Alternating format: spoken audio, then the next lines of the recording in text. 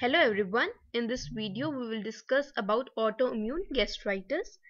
In my previous video I discussed about gastritis caused by H. pylori. Now autoimmune gastritis, it accounts for less than 10% of the cases of chronic gastritis, whereas majority of the cases they are due to Helicobacter pylori.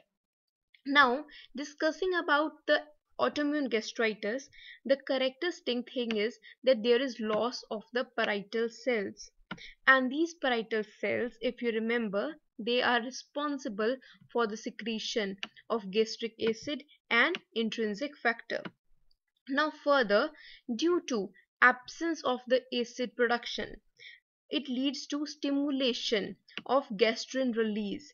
Therefore, there will be hypergastrinemia and also hyperplasia of gastrin producing G cells. Therefore, these two characteristics, achlorhydria and hypergastrinemia, are seen in autoimmune gastritis. Further, now lack of intrinsic factor.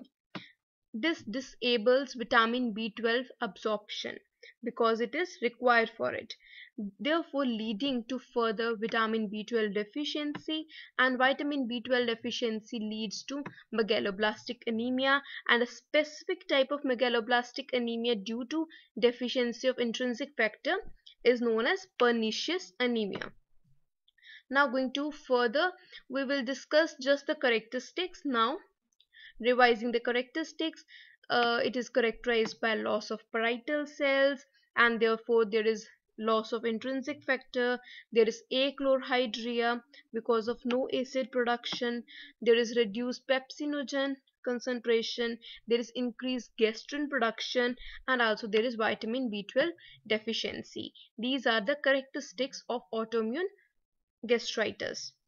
Now going to the pathogenesis. Now earlier it was thought that there are autoantibodies to the parietal cell, to the proton pump, or to the intrinsic factor. They are responsible for the pathogenesis. These are also responsible for the pathogenesis. Also responsible are the CD4 T cells. The CD4 T cells, they attack the parietal cell components including the proton pump, and these are the principal agents of injury in case of autoimmune gastritis. Now going to the morphology. Now in the morphology, we will discuss that autoimmune gastritis, it is characterized by diffuse mucosal damage of the mucosa of the body and the fundus of the stomach. Now there are parts of the stomach, there is a part, there is fundus, there is body, there is cardia, there is antrum. In this case mostly body and fundus is involved. The damage to the antrum and the cardia, they are typically absent or they are very mild. Now we understood that there is diffuse mucosal damage. Further, what happens is there is diffuse atrophy. Because of the damage, there is atrophy, and the mucosa of the body and the fundus, it appears markedly thinned out, and the rugal folds which are present, they are lost. And if the vitamin B12 deficiency is severe, which happens late in the course of the disease, we can also see nuclear enlargement, that is known as megaloblastic change, that occurs within the epithelial cells. The megaloblastic change, it can both be seen in the red blood cells, it can also be seen in the epithelial cells of the stomach.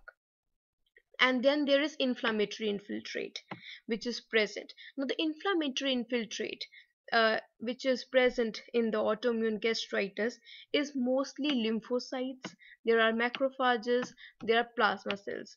There is a less number of presence of the neutrophils. The lymphocytes can be so much so that the lymphoid aggregates may be present.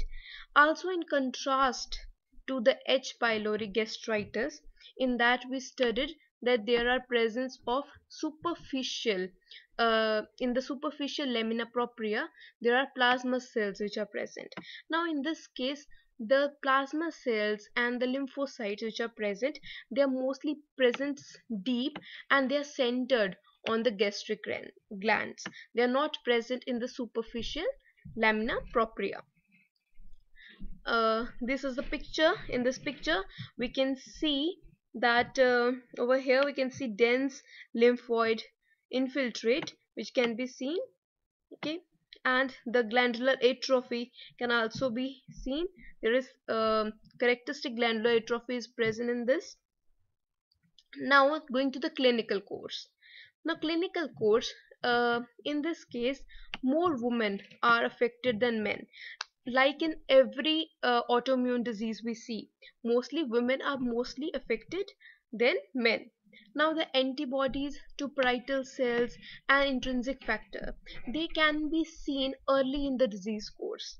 However, these antibodies are present, but the gastric atrophy probably occurs over 2 to 3 decades, and the anemia, the megaloblastic anemia, it can be seen late in the course and also in very few patients, because the onset, the course, that is very slow and has a very variable progression.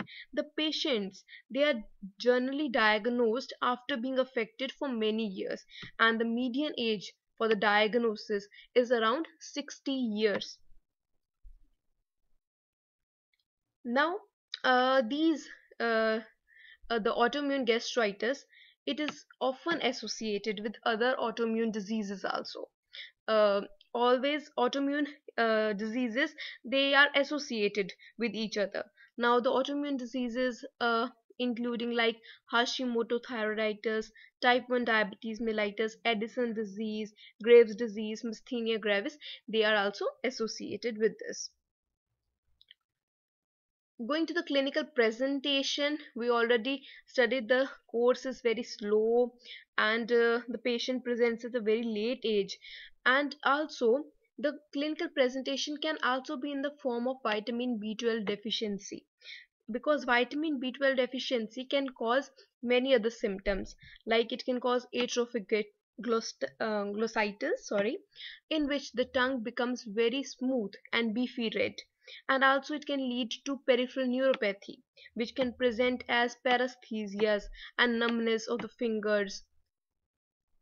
Also it can lead to spinal lesions, in which there is loss of vibration and position sense, there is limb weakness, there's spasticity, there can be cerebral manifestations associated, in which there is um mild personality changes, there can be memory loss. This all can occur, but important thing to note is that the neurological symptoms, they are not reversed by vitamin B12 replacement therapy. However, the anemia can be corrected. Lastly, going to the very important part, that is the difference between H. pylori associated gastritis and autoimmune gastritis. Firstly, the H. pylori associated gastritis mostly involves the antrum, whereas the autoimmune involves the body. The inflammatory infiltrate is neutrophils along with the plasma cells that are also superficial. Here the mostly lymphocytes are predominant. The acid production, very importantly, here is increased, or it can be hypochlorhydria, it can be slightly decreased. Along with it, the gastrin is mostly decreased. However, here it is acid production is decreased and the gastrin production is increased. There is achlorhydria along with hypergastrinemia. Other lesions, polyps can be associated. Here there is neuroendocrine hyperplasia. Here in the serology we can find antibodies to H. pylori. However, here there are antibodies to the parietal cells.